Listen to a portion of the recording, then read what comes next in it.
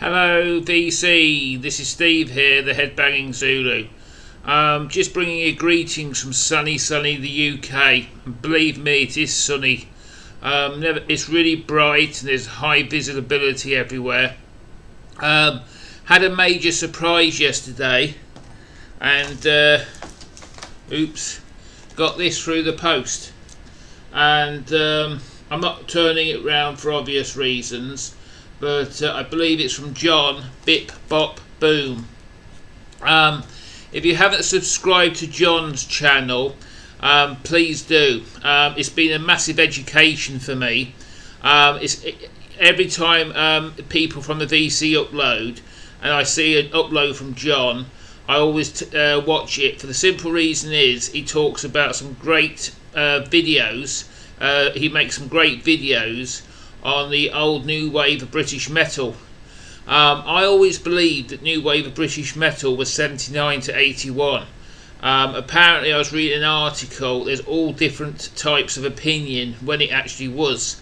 Some say 79 to 83, 84, some believe 79 to 86.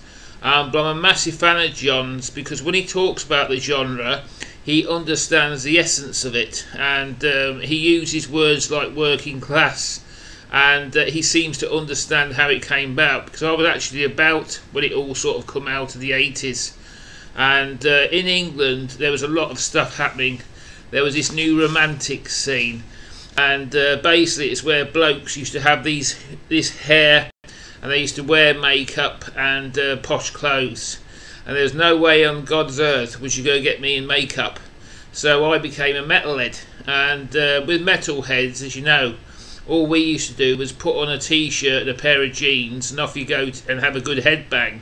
But in them days it got a bit serious, and everybody was, you know, going to the fashion side, and the music was awful. And listened to all this new romantic stuff, and that scene wasn't for me. But when you listen to JON, he fully understands the new wave of British heavy metal scene, and I just love watching his films. I get something out of them every time I watch them, and I learn a lot. And but yeah, it's just amazing. But I've already opened this, but I don't know what's in it. I've already slit it open.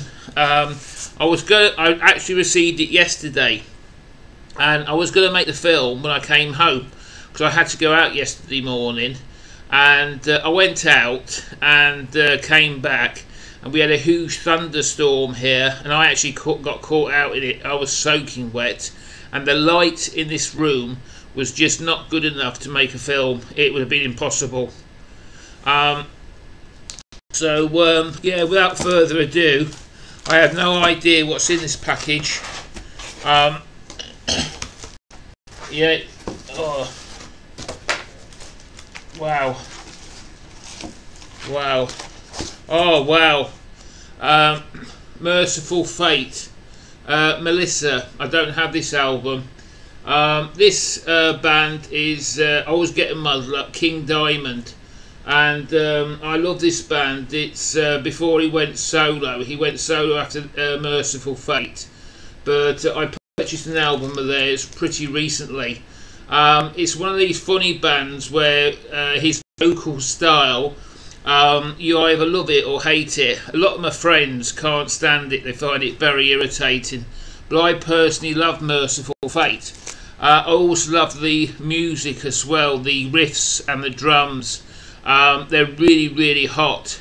Sometimes I listen to the vocalist, and he's not a sort of natural singer, let's be honest, and but he does complement the music. But oh wow, really stoked about this, because these are very hard to get hold of in the UK. Oh, thanks JON, I'm really stoked. Really, oh wow. Oh man, no. This is one of my favourite bands. Oh, I can't believe this. I'm shaking already. Suicidal Tendencies. Wow. I'm emotional now. How did you know, JON? Fair to say, I believe somebody else did a video on suicidal tendencies, really. If it's in heavy metal, to me, this is my opinion only. If you haven't got a Suicidal album in your collection, you haven't got a heavy metal collection. This band, I was very, very blessed. I'm almost in tears here. I was very, very blessed with Suicidal because although I lived in the UK, I discovered them very, very early, probably in the mid-80s through tape trading. And they're always on the thing was Suicidal, and I just loved their style of music. It was like skater rock, they used to call it in them days. It was awesome. I still play a lot of their stuff today. But yeah, I'm shaking here. It's on. I've never seen a Suicidal tent. You don't see this in the UK. It's just absolutely amazing. But it's got a label here. I'm absolutely shaking here. Oh, thanks, John. Suicidal Tendencies. Oh wow, I can't believe it. I'm just overwhelmed here. Yeah, it's just amazing, amazing album. I'll close look here. Oh, I'm very sorry. But yeah, anyway, I sort of discovered this band very early on, and it's been a favourite ever since, and I just loved it straight away. And yeah, so oh wow, I tell you, it's very rare you get me actually speechless. Oh wow, Rossington, and yeah, so I'm just being careful.